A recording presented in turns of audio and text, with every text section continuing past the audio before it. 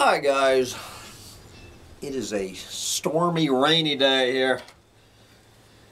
And the collapse of global industrial civilization here at Bugs in a Jar Farm in the Finger Lakes of New York, where we are narrowly escaping. Once again, we are dodging the bullet. Is this the third or the fourth hurricane to threaten New York here in the past 3 weeks or so? Kind of ironic that I came here from Florida to New York. You know, my place in Florida has not had like one drop of rain from a hurricane in the summer of 2021. Anyway, trying to enjoy the sick, twisted irony of that. But it is September 1st. It is Wednesday, September 1st, 2021. We are 2/3 of the way through 2021, and anyway, so what is the state of the planet here on September 1st? Well, we are going to go over to, I keep coming back to what I'm quickly considering to be one of the best chroniclers of the collapse on the planet. Would be oilprice.com. I have been a fan of oilprice.com for years. You know, it is the most schizophrenic newsletter out there. You know, it's geared towards oil and gas investors mostly. It's totally geared to how to make money in the end times. So you've got to kind of figure that into when you're listening to them. But we are going to let oilprice.com explain to us, just nobody else is, I guess, the one and only way to avoid a climate crisis. Of course, there is no way to avoid a climate crisis. We're in a climate, but anyway, you know what I'm saying. But we're going to get back to the one and only way to avoid a climate crisis. Before we get into there, we're just going to go down the other Rolodex of stories in this week's oilprice.com headlines. How about Nordic American tankers? More oil is coming to the market. The oil tanker industry faces brighter prospects in the coming months, with more crude oil set to arrive on the international markets, according to the Nordic American tankers. Yes, quoting the second quarter update, quote, "Demand for oil is going up. OPEC is raising its output. Current high oil, gas, and electricity prices, even long before the winter has arrived, is a sign of an energy chain in need of more." Yes. Did you realize the world will continue to need oil and has still not come up with a realistic alternative to this versatile and valuable raw material? Energy transitions take time, and oil will be needed for decades to come. Do you think so? Oh shit. I'm having a problem with, oh no, this is not good. My computer is eating a lot of these stories. How about all electric future comes at a huge cost? The electrification of homes is touted as one way to reduce greenhouse gas emissions in the residential sector, as the U.S. aims for a net zero economy by 2050, but going all electric will not be as easy as it seems. This electrify everything drive comes with higher upfront and in some cases higher maintenance cost for consumers, higher cost for home building contractors, and higher intangible cost for politicians who may prematurely call the end of gas furnaces and boilers and saddle voters with higher energy bills. In addition, all electric homes with electric vehicle charges are expected to raise peak power demand, which some electric grids cannot handle as is, and would need billions of dollars from upgrades. Do you think so? Let's see. How about, man, this is not good, guys. My computer is telling me my computer does not have enough memory to open this page every time I try to. Let's go, let's try this again. We're going to, let's see if we can get to this page. Here we go. Fujairah oil terminal to upgrade as crude trade is expected to surge. Yes, the Fujairah oil terminal is upgrading its infrastructure to link the storage site with a key crude pipeline and the terminal for super tankers at the point of Fujairah, wherever that is, in order to meet an expected boom in crude oil. Yes.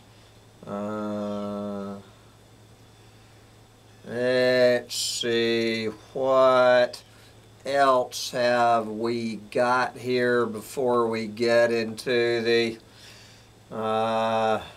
only way to save the planet. Now, of course, you can expect this in an oilprice.com. Oil could be primed for up to 50% rally. Strategists say the price of WTI crude oil could be headed for a jump of between 20% and 50%, judging from a bullish breakout pattern. That suggests a major rally could be coming. Yes. We are in the Golden Cross, whatever that means. How about next to that, oil stages strong recovery. Where is the oil price this week? This is oilprice.com. With fundamentals largely remaining the same as they were last week, oil prices nevertheless are poised to post sizable gains, with global benchmark Brent now trading above $72 per barrel and WTI climbing just south of $69 per barrel. All right, so let's just touch. I'm just going to read just the headlines and the lead of. Here's a few more stories before we get to the only way to save the planet. I love this one. This could be its own rant. Congo seeks to review Chinese metal deals. The government of the Democratic Republic of the Congo is reviewing its $6 billion infrastructure for metals deal based on concerns that they are not sufficiently benefiting the Congo, as China now controls 70% of DRC's mining sector. And I have to do an entire rant about how the Chinese empire is using the markets, the Belt and Road Initiative. Basically, you know, instead of military takeover of countries, the Chinese empire is using the playbook of what was that John Perkins book, Confessions of an Economic Hitman. how China is controlling, you know, huge majorities of these various countries' resources, and if they don't pay their debt, China goes in and takes their resources. This is true everywhere from Ecuador to the Democratic Republic of China. It's how to make an empire without invading a company militarily is what this is all about. But anyway, what else? I bet Venezuela's state oil company is offering international buyers 20 million barrels of heavy crude, yes, for between $35 and $41 per barrel. There you go. India to boost LNG import potential. I think we talked about that last week. How about China's state-owned oil firm CNPC announces large oil shale find, the discovery of a major shale oil field in the immediate vicinity of the Docking oil field, with expected reserves of up to 1.3 billion tons. Yep.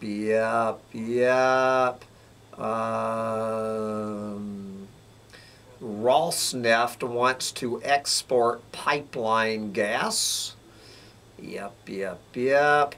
And who knows, right next to that, China wants more pipeline gas. So Russia wants to export pipeline gas. China wants more pipeline gas. China's CNPC will drill 3 new complex production wells at its supergiant Galkanish gas field in Turkmenistan. Yes, in a deal that would see it receiving the produced gas as a means of payment for its drilling. Yes. Amid soaring LNG prices, China has been ramping up its pipeline gas imports. What is going on with lithium? Europe's largest lithium project sparks anger. The $2.4 billion JADAR project of Anglo-Australian miner Rio Tinto has sparked controversy in Serbia as locals fear possible environmental damage from the mine. The mine is assumed to become Europe's largest lithium mine, aiming for a peak production capacity of 58,000 tons of lithium. I don't know, do they mean tons per day or per year? All right. Let's see. South Africa wants more nuclear energy. Yes. And let's wind up in Australia before we head over to an Australian environmental group is suing the country's second largest gas producer, Santos, arguing that its 2040 net zero commitment is, quote, deceptive. This marks the first ever case to challenge the validity of one's emissions objectives. Okay, with all that in the background, we're now going to find out, and this was on Yahoo News today as well as on oilprice.com, the one and only way to avoid a climate crisis. The one and only way. This is an essay written by Osama Rizvi. Osama is an economic and global oil market analyst who brings in a holistic point of view connecting geopolitics, economy, and politics. So Osama is going to tell us the one and only way to avoid a climate crisis, and then he starts, he, as they often do, with the laundry list of just summing up the summer of 2021. Good Lord, just going through all of the stuff we've been talking about in the summer of 2021, which I don't need to repeat here. It is against this background that one must engage with the technology narratives that argues negative emissions technology will save us from the specter of a climate crisis while we continue to grow. This promise, however, is a false one. It is important to note that technology will play a pivotal role in the collective progress against climate change, but to focus solely on technology would be a mistake.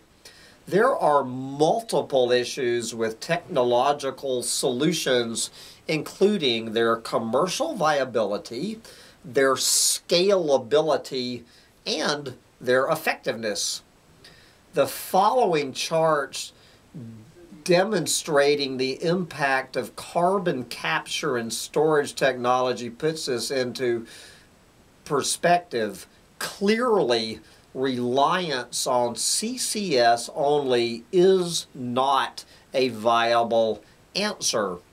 The International Energy Agency's 2050 roadmap calls for a 3 to 4 times scale up in renewables per annum until 2030 as compared to 2020, and at the same time a 59 times scale up of carbon capture and storage every year this decade. When compared to the historical growth in both renewables and CCS, it is clear that these figures are incredibly unrealistic. Do you think so? It is a dangerous idea to use a technological will-fix-all approach to justify the pursuit of continuous growth. Instead, we need to start to wrestle with the idea of degrowth. According to the Absolute Impact 2021 report by Carbon Tracker Initiative, at the current rate of emissions, i.e. somewhere around 41.5 gigatons of CO2 per year, we only have 22 years left before we see global temperatures rise by 1.75 degrees. 22 years, my culo. That gives an idea as to how quickly the world needs to deal with its emissions problem. It means there is not enough time for the world to wait for new technology to solve the problem. It is at this point that degrowth becomes a very appealing idea. Yes, I'm sure oil price investors will think that degrowth becomes a very appealing idea that policymakers should pursue. To begin with, degrowth involves rejecting the link between growth and improvement in the standard of living. This has to be countered, of course, by the fact that as the population grows, more energy will be consumed. Importantly, high energy civilizations may face the risk of decline due to limitless consumption of energy. This is a good point to segue into the argument that degrowth should begin in developed countries in order to allow the developing world to catch up. Why? It is well known that developed countries have used fossil fuels for centuries to fuel their industrialization and pave the way to where they are right now. First, coal and then hydrocarbons played a momentous role in this journey. Today, not only have the detrimental effects of this growth been skewed toward the global south, but the discrepancy between per capita energy consumption is still shocking. Jason Hickel, in his book, The Divide, highlights the fact that 83% of deaths due to climate change occurred in the lowest carbon emitting countries, and of 588 billion tons of carbon emissions through 2017, 70% of those came from industrial economies. Another very interesting measure used its global footprint network, which we have talked about many times here. Per capita ecological footprint, where a negative number shows that they are in an ecological deficit, with biocapacity being defined as less than what is being consumed. Each human, if we wanted Earth Overshoot Day to occur on December 31st instead of in July, each human can consume roughly 1.8 hectares of the planet per year. That's about 5 acres, about 4.5 acres, that if we want Earth Overshoot, that each human gets about 4.5 acres of land, basically to feed, house, and energize. Okay. That is similar to what people in Ghana consume. So if everyone lived, had the environmental footprint, not the carbon footprint, the entire and ecological footprint of your average person from Ghana, maybe the planet could recover each year. But in most developed countries, such as the US and Canada, the number is a staggering 8 hectares per person per year, so that is 20 acres. That it takes 20 acres of land somewhere on the planet to support every single human in the U.S. So this is where, when these clueless morons, we could put the whole population of this earth into the state of Texas, and everybody on the planet would get about 1/8 of an acre. When all of these overpopulation deniers, this is one of their favorite memes, is stuff 8 billion people could fit easily in the state of Texas. Nowhere does it mention how to feed, clothe, house, and energize the 8 billion people living in Texas. no mention of that 20 acres per person, despite constituting only 10% of the global population. The U.S. and the European Union account for 23% of global emissions, and of course China is more than the U.S., of course, and India is now number 4. One can continue to highlight the discrepancies between not only the energy consumption, but also the carbon emissions of more developed and less developed nations.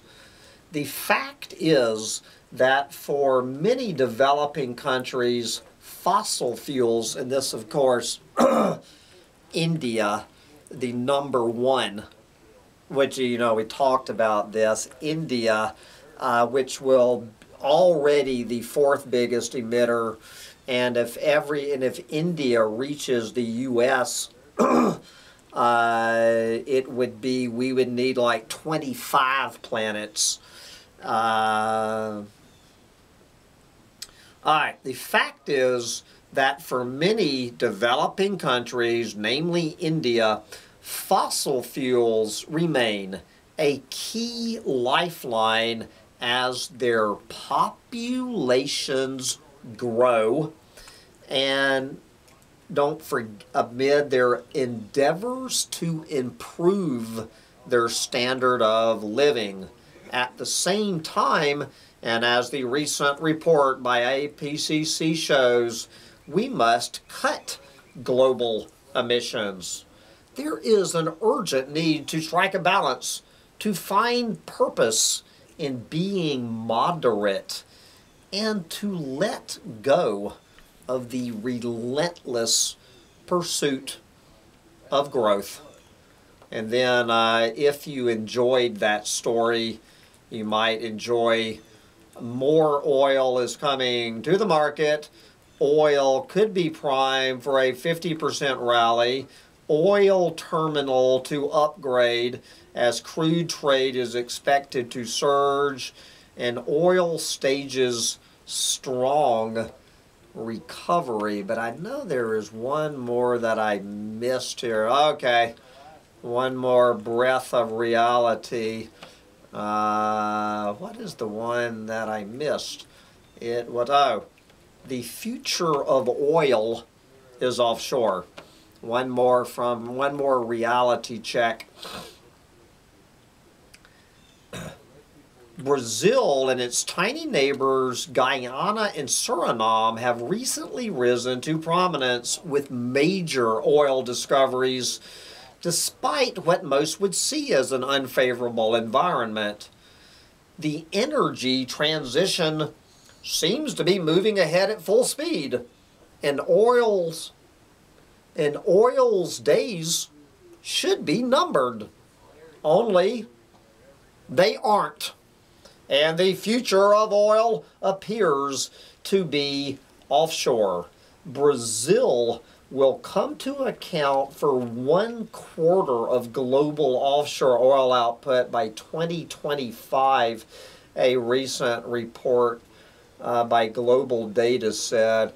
This would mean South America's largest country would be supplying some 1.3 million barrels per day of offshore oil to global markets. Yes. South America could surpass North America's offshore production by 2023. Yep. Anyway, back to reality.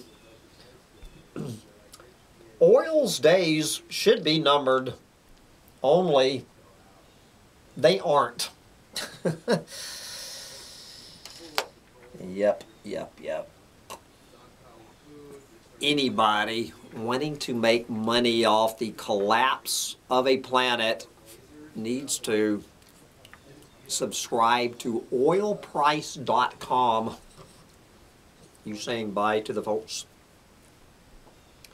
But with that, I'm going to wrap up today's Chronicle of the Collapse and sit here and dodge this bullet of the latest hurricane. And I got to meet up with this fellow coming to bid the job of constructing a levee, you know, digging out a flood channel and constructing a levee in my backyard in upstate New York as I prepare for the never-ending string of hurricanes slamming bugs in a jar farm in upstate New York.